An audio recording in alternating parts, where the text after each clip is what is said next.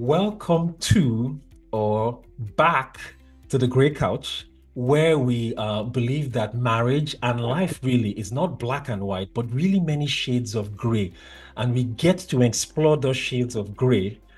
So we have we better ourselves, better our marriages. Happy Father's Day. You are in for a treat. And I don't say that lightly. With me, I have some gentlemen and they're going to introduce themselves in a minute. But before then, let me just say that they are successful, humble fathers, each married for over 30 years. And if you know the culture I come from, to find people that are successful and humble is a rarity, but I'm not going to go off on a tangent with that. They are each married or married to strong-willed women like I am. And so it was imperative for me to find out from them how they were able to not just survive, but thrive these 30 plus years. So I know that one idea, one concept can change the course of your family, your life, your career. And so I invite you to sit with us and see if you can glean that one thing that will change the direction. So I'm going to let them introduce themselves in a minute and I'll let them take it away. Well, thank you. Okay. My name is Sam Kuno. I've been married for 33 years, 34 years this year in August, to Judith, my lovely wife. And we're blessed with 3 daughters. I trade in agricultural inputs, tractors, fertilizers, and agricultural chemicals. And how many kids do you have, Uncle? 3 girls, 3 lovely girls. Yes. One is 33 this year. The other is 29, and the other is 25. Yes. So empty nester. Okay. Well, that's what it is. All right. Thanks for that. So my name's Michael Fubar. I am married to Josephine Fubar. Definitely a strong and beautiful woman, as OK has referred to. We have 2 children, a son and a daughter.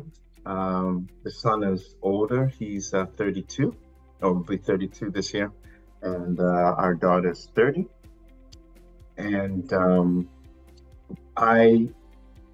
did I say we've been married for 33 years? No, but you just... Okay, good. I was trying to keep toward of things, but yes, actually, it'll be 34 this August. And then in terms of what I do for a living, I'm in an area called operational excellence. And very simply, it just works with process efficiencies within organizations. Yes, my name is Frederick Junard. I've been married now for 33 years to my wife, Remy Junard. We met when I was a newly minted doctor. And we have, we've been married now for 33 years. We have 3 children, Michael, Rachel, and Matthew. Michael is 33, Rachel is 29, and Matthew is 24.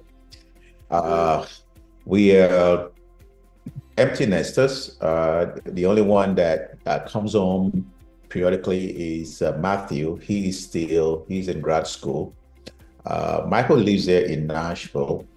He has his own place that he stays. He operates a business with some of his friends. Rachel is in Oregon. I'm a physician by trade, and I've met Stanley now for, I don't know when you came to Nashville, but we've been knowing each other for a while. I'm friends with his brother, who's a very close, good friend of mine, Kenneth, and I'm happy to be here.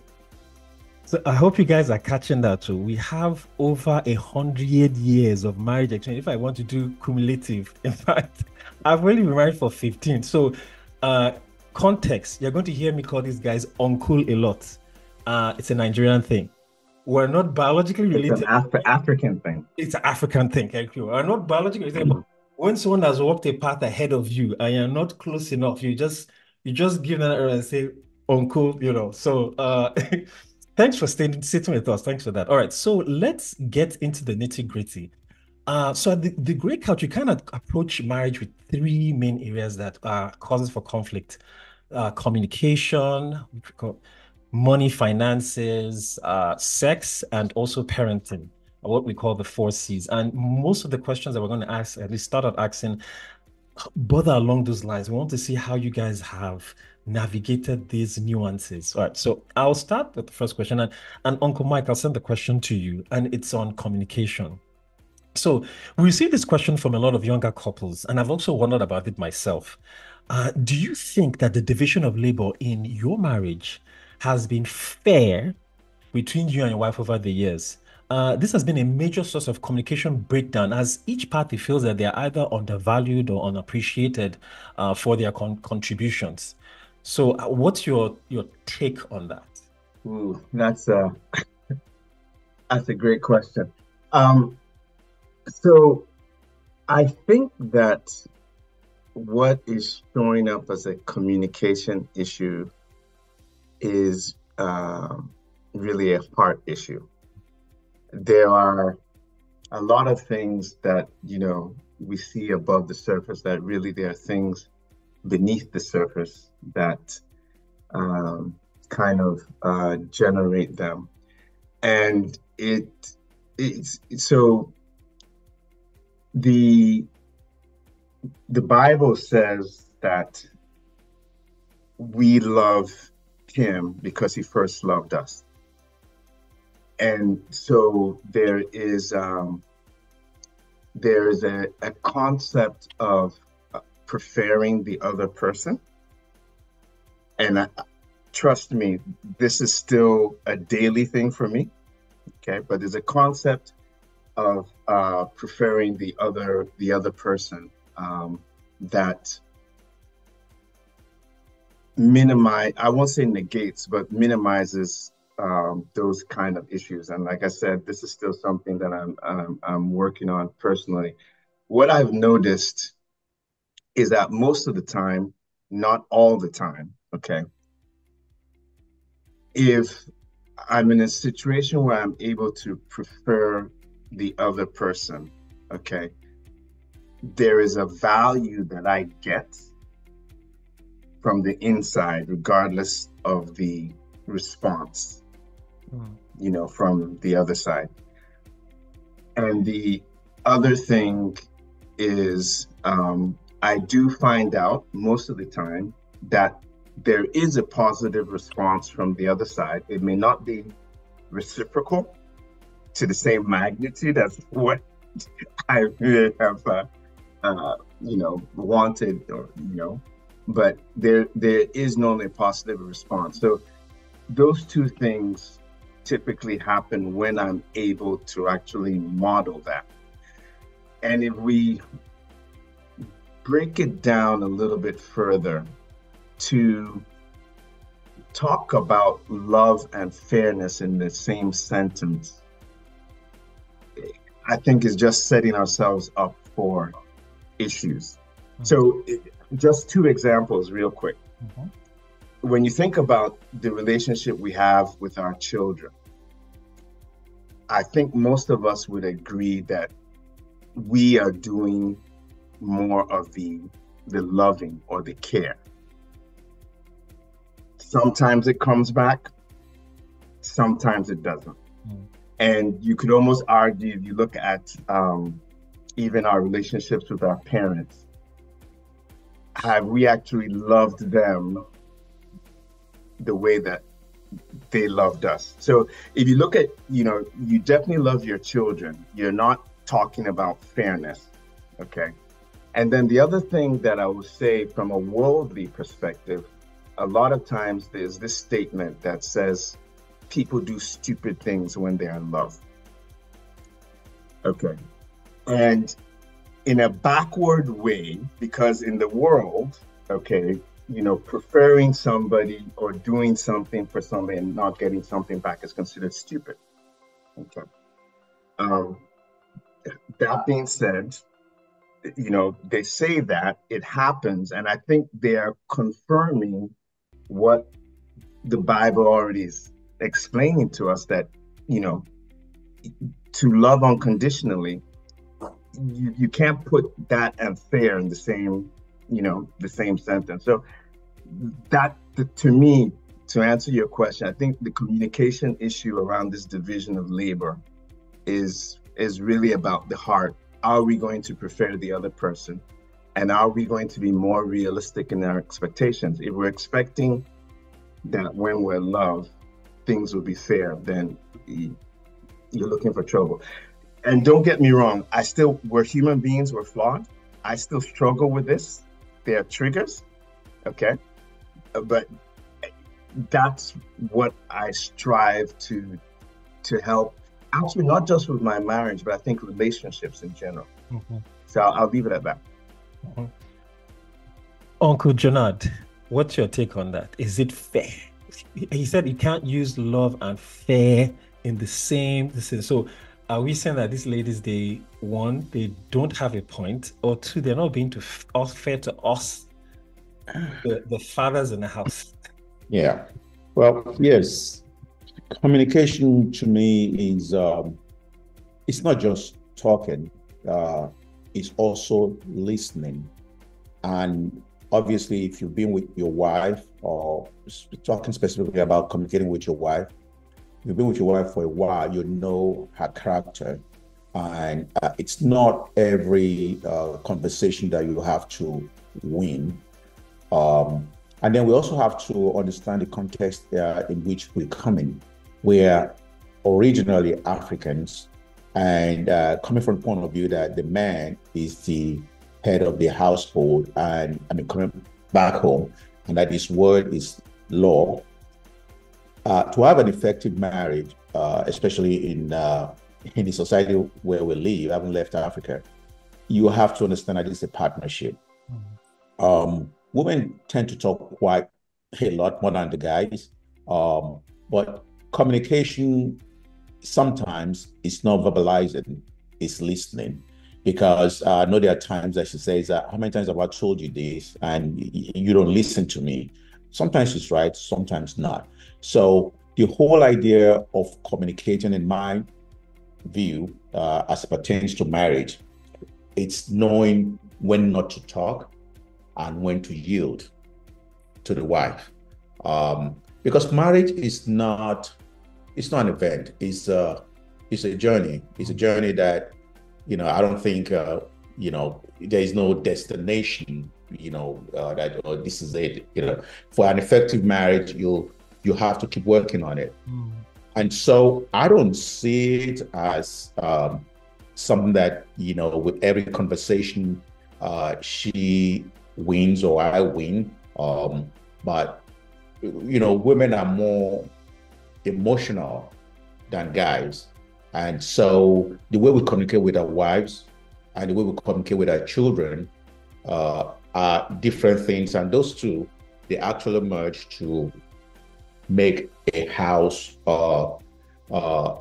conducive. Like when you're talking to your children, you don't want to raise your voice. Remember how we were brought up. I was born and raised in Nigeria. And when you're trying to communicate with your children, do you want your wife, if you're trying to discipline them, quote unquote discipline, is that the time that your wife will say, that's not, I don't see it that way? Or is it the two of you will have your own private moment and say, well, what he did or how you handled it, I would have done it differently. And, emotionally, you might be reacting to what that child did. But when your wife now shows you, how you could have handled it better, you might want to come down from your high horse and say, you know what, you're right, maybe. And I've had times that I've actually apologized to my children, in the heat of the moment, that, I reacted as a typical African man when they were kids, that is. But then we also have to understand that we are raising children in a culture that is both African and American.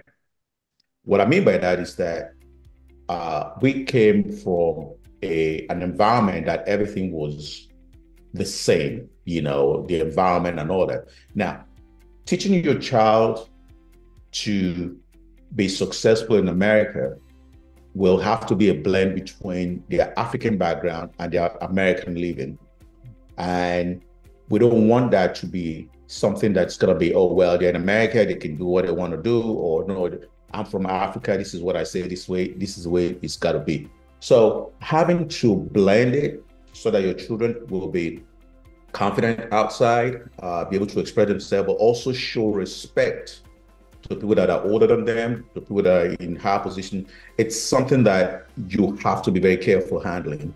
And in my own personal experience, I see it from the way my wife is saying, you know what, you are not in Nigeria. You have to be a little bit careful. But, initially when we're young, newly married, it's like whatever I say, that's the way I want it to be. This is, but then when she now shows you that, remember, these kids are not growing up in Nigeria. So that's what I mean by times that you have to yield and you have to listen. It's not just verbalizing, you have to listen. Sometimes I'm not one that speaks a lot, but my wife talks quite a bit. And, I see a point as time goes on. So yes, the whole idea of communicating is knowing that you cannot be on top all the time. You cannot win every argument. And there are times that you just have to say, you know what, you got it, I'm wrong. That's fine. So I'm hearing a lot about negotiation and compromise in your response, and having to pivot from the old way of doing things for how we grew up in Africa to adapting where we are. Uncle Sam, I'm going to let you take on this question one more time, and I'm going to bring us back again. So trying to look at it from the lady's perspective, they are saying that, the complaints I've heard is that we women are doing more than you men in the household, and then there's the argument that, listen, I've worked from 9 to 5 outside, I've brought in the money. Shouldn't that be enough to say, listen, here, take the money, do what you want to do. I've done this time in the house. I just want some peace and quiet. You can take care of that. Isn't that fair division of labor? Or from what they are saying, this is a new age, this is a new dispensation, and so the roles have changed. I know more women are working than used to be back in the day. So both of us went out to work. Both of us are coming in back into the house. Why is it now that you are saying you're not doing any more thing in the house and I'm doing stuff in the house? Uncle Sam, I'm sorry. Well, I believe strongly that marriage is a partnership, and you bring your strengths and your weaknesses to marriage. You avoid friction or reduce friction by appreciation. Sometimes just thank you, you're doing well. I appreciate what you're doing. If you bring all the money, for example, and believe, well, that is 80% of contribution to the happiness of the marriage, and you can't do what your wife does, you are still left with a deficit, So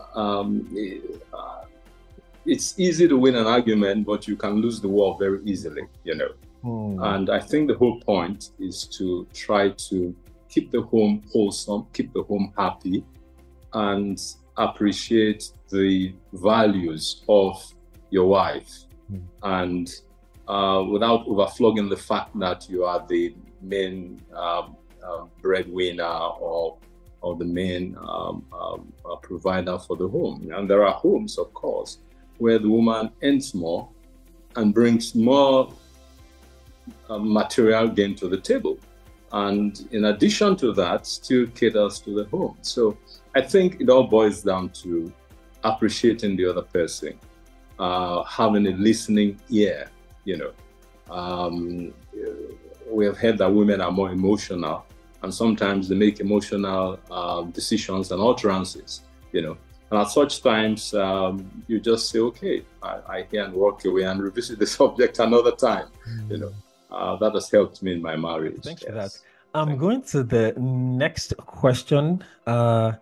And this one is one of regret. So, and I have a particular colleague at work that comes to mind, and she's like, all her friends are married, and she keeps just hearing about how they complain. These are youngly newlywed. I mean, I think the one that's like 6 years, has been married 6 years, they also had their first kid. And so is it that if marriage is all this house, they're always complaining, maybe it's not for me. If there's all this trouble, I'm just going to back away. And she's always commenting, but Stanley, is that your take on it? I want to get your thoughts on that. As in, with this as a background, what's the biggest sacrifice you feel you've had to make for your marriage and your family over the years? Average of 33 by my math, it's you guys. And would you still get married? Okay. To answer the first question in terms of the biggest sacrifice I've had to make, I think it was about 4 years, roughly 4 years into our marriage. When we got married, I was just going into grad school. My wife was at home. And then I graduated, we moved to South Carolina. And then at that point, she was getting ready to go back to school. The situation we had in South Carolina at the time, within the 90s, you essentially had three metropolis, highly populated areas. I can't even pronounce the word, but you essentially had Charleston, Columbia, and then you also had Greensville, Spartanburg. So basically, we had to make a decision in terms of relocating closer to where she was going to go to school, or we had to make a decision about how we're going to handle that. So what we did ended up giving her about a 30-minute drive to the campus. And I ended up with a 1.5-hour one-way drive to my work. And this is what I did for 5 years until she graduated with her PhD. So that's the biggest sacrifice that I've had to make for the family. Now, the other part of your question, I guess, in terms of whether I would do it all over again or get married, again, or do I have regrets? I have no regrets at all about getting married. Now, that doesn't mean that it has always been easy. And it doesn't mean that there aren't still bumps or valleys even now after, 30 plus years. I guess to me, some of this is mindset and expectations again, because there are very few things that we get in life without hard work.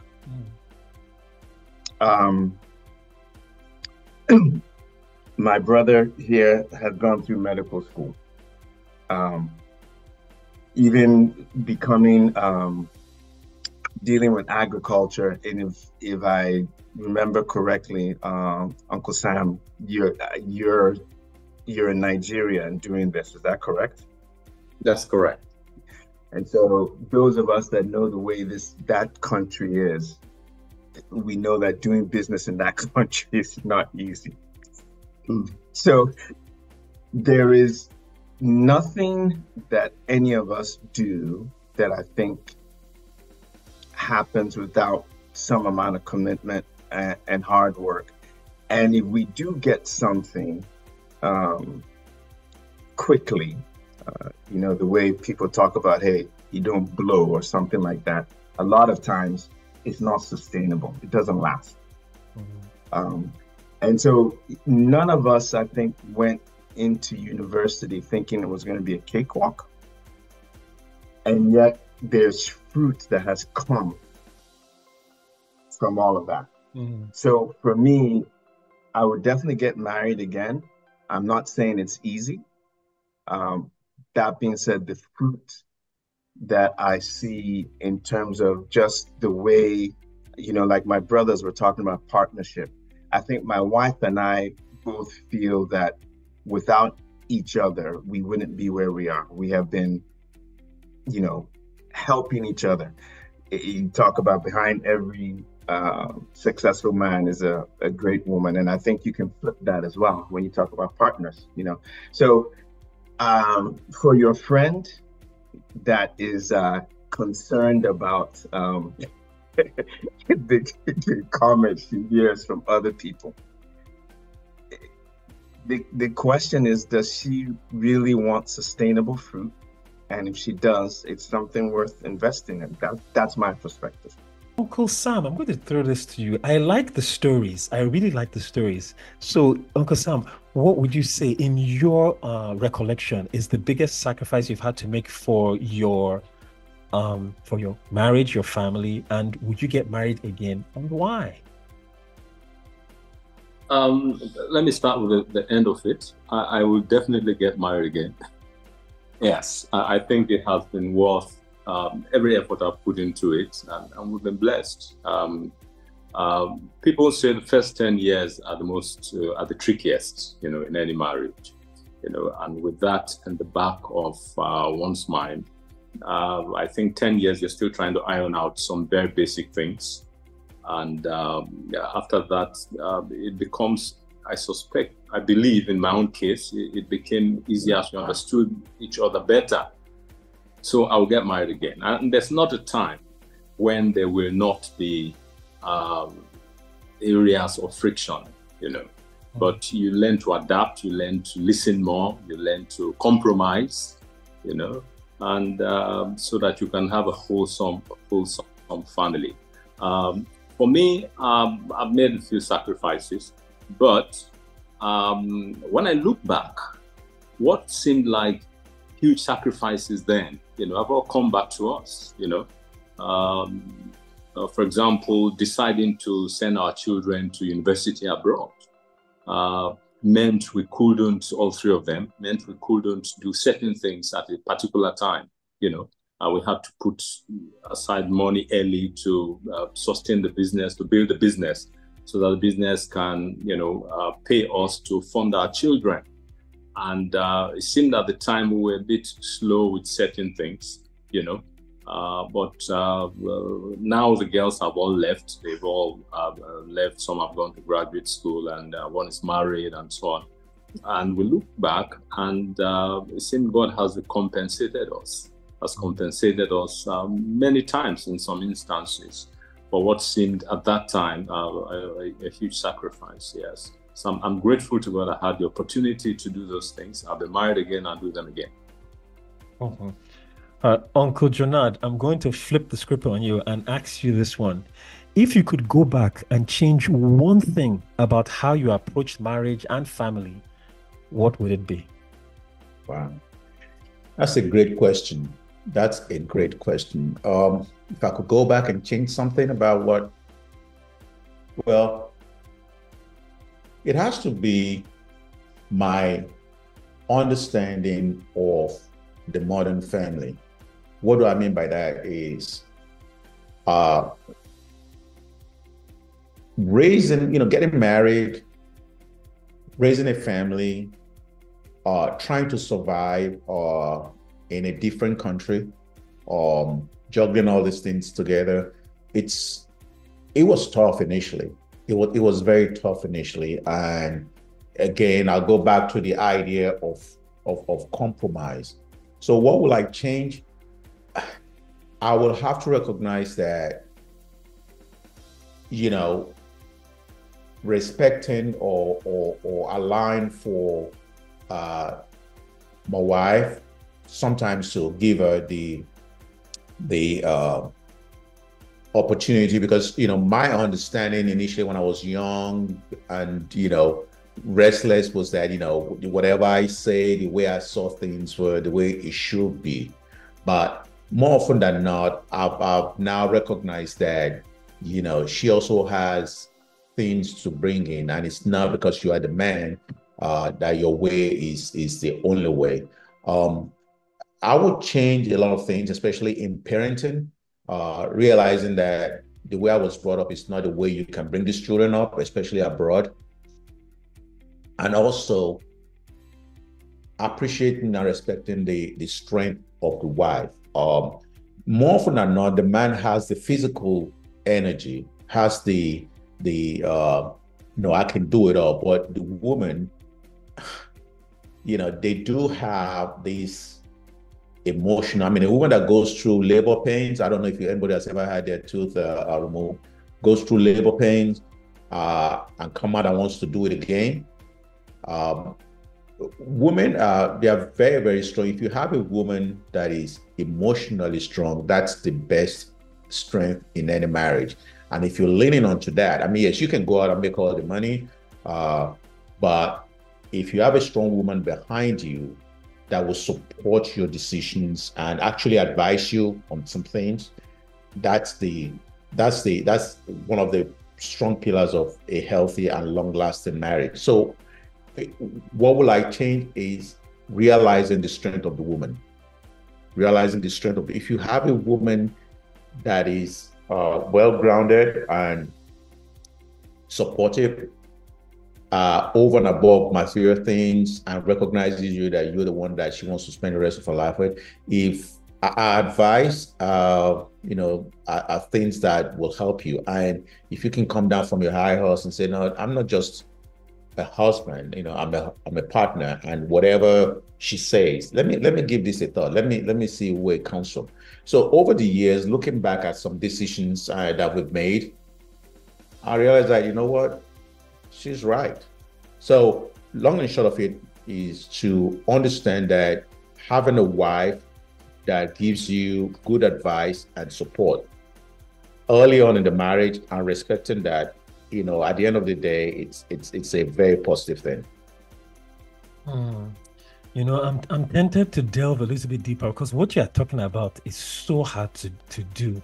I mean, as you're talking about changing a whole mindset, especially one you grew up in for, I mean, I'm just assuming at least first 30 years, 35 years of your life, this is the way you've always seen and done things, and there were results, because our parents had at least results that we could see.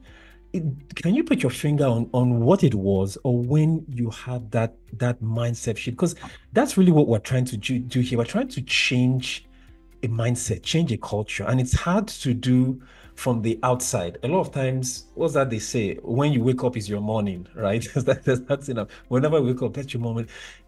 Was it an experience you saw? Was it something a result that came out? What was it that helped you just make that shift, that pivot, whereby, this thing is not working, it's not working. The trajectory we're going is not working, and I need to step back and change. Because that's the complaint I hear a lot of wives and colleagues are talking about. My husband just doesn't get it. He's still, and I have to obey the Bible says her husband is the head. I have to obey him, and he's taking us into financial ruin, or he cannot say this, and he just doesn't want to brothers get off that high horse that is heading us down the road of perdition. I mean, if you can put that into a bottle and sell it, I think we have a magic elixir. But, but I'm just wondering, what can you? I'll give you an example. Okay. I'll give you an example. I'm sure your brother must have told you. So when we were in residency, so I'll give you a little bit a background. When I left Nigeria, I went to England. I was an OBGYN in England. When I came over here, I did not get OBGYN residency, so I moved into internal medicine. And the shift from OBGYN to internal medicine was very, very traumatic for me, because I was used to operating, going to the operating room and all of that. But internal medicine doctors, they're deep thinkers. Long and short of it was that my first 3 years in residency was very, very, very brutal. And this is coming in with 2 children. Mm-hmm. So she was the one holding the house, taking care of the children, taking them to soccer practice, dance practice, and all those things. And I would come home. These were days that we were taking calls like every other day and that kind of a thing. I would be so tired and sometimes cranky. And sometimes when she saw the way I was, she would just take the children out, take them to the park and stuff like that. And so she got to know, and that's what I'm talking about, the modern family. She got to see how other children their age how things were going on with them on the outside. But I was in a cocoon. I was sheltered. I went from home to work, back to home to work, and I was living in America, but I wasn't really living in America. So my high-handedness, handling these kids when they were 5, 7, was too strong for her. It wasn't working. And so sometimes she would let me know that you can't, I know you're tired, I know things have been rough, that kind of a thing. You just can't do it this way. You need to let these kids express themselves. Why am I saying this? Well, kids have grown up now, and sometimes they will sit down and say, you know, Dad, remember those days that you won't let me do this, you won't let me do that, you know? And then, you know, deep down, I knew that I did it wrong, but that was the way I was brought up. And I was also under a lot of stress during residency. But she had the time, you know, she also sacrificed in terms of her career. She had the time, she more or less raised the kids, the first 10 years when we got here. So she saw what was going on the outside. And she was trying to make sure that, yes, we are from Africa, but we're also raising kids in the West, in the Western world. And we need to make sure that these kids can operate independently when we're not there. I didn't see that initially. So that's one example. The other example will be in things like, I mean, I don't do a whole lot of social media. So she does that. I say, you know what? There's a group of Black nurses or a group of Black doctors on social media, you know, they talk about that kind of a business and that kind of a business. And I think we should look into it. I'm like, oh, yeah, you know, but at the end of the day, a few things that we've, through our nudging, that we've dabbled into, have come back and it's been very, very rewarding. So as a doctor here in America, I'm sure, you know, those that know that are related to doctors, especially if you are an immigrant doctor, you come in here, you have a lot of, you know, family back in Africa. You are raising your own family. It's like a sandwich generation. You're raising your family. You want your kids to be successful and be independent and be confident when they go outside. You're trying to make money. It's like you are on a treadmill. But if you have a partner that's able to let you see how things are actually working in such an extent that, you know, yes, we also need to enjoy ourselves. We also need to relax a little bit. Those are the kind of things that I have recognized that, yeah, I can be by the bedside, take care of patients, but I'll be very honest, my wife understands more of the American life than I do because I've just been going, working. But she's one to say, yeah, from Africa, but relax a little bit. This is the way things work. And I'm telling you, most of the things that she has, you know, allowed us to lean into because she's more open have been very, very rewarding. If I were by myself, you could make all the money, you could do all those things, but I'll still be your typical African man. You understand what I'm trying to say? Like this is where things are. But by her exposure and by virtue of her exposure, I've also leaned into getting the best of America while not losing my African background.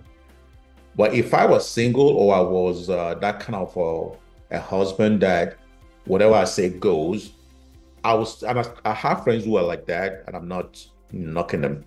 I will still be in my typical, this is the way it is, I don't agree, that's it, and you know. But seeing that, I've seen a lot of advantages of sometimes letting that, you know, take the lead. It's a partnership. It's not, oh, I'm the boss, this is the way it goes. But I think if I were living in Nigeria, I think it would be a different story than living in England or living in America, because it's a hodgepodge of everything. And see, the way we were brought up, you know, is to show respect, you know. But Americans might take that as you don't have confidence. You know, when you see somebody in outside by African upbringing, you're supposed to show respect, but that doesn't mean that I'm stupid, right? But sometimes, you know, you're walking down the hall in the hospital and, you know, you show respect to some people and they don't even, you know, when they realize that you're the doctor, they're still like, easy, that kind of thing. But having somebody to show you that, yes, you can do both. It's something that, and my wife has been one, she's more exposed, I'll have to agree to that, to how life is here than I am. And I kind of, I piggyback onto that, and so that's one example. If you could go back and change one thing about how you approach marriage and family life, what would it be? I would listen more. I would start marriage by listening more to my wife. Yes. And I would approach marriage with more humility. Your qualifications, the money you make, all those things they're just ego things, In marriage, you've got to, let all those things down and appreciate that the other person is contributing just as much as you are, but in another way, And I would listen more to my wife and know early that, we're from different backgrounds, but she's not stupid at all, Just because she's a woman does not mean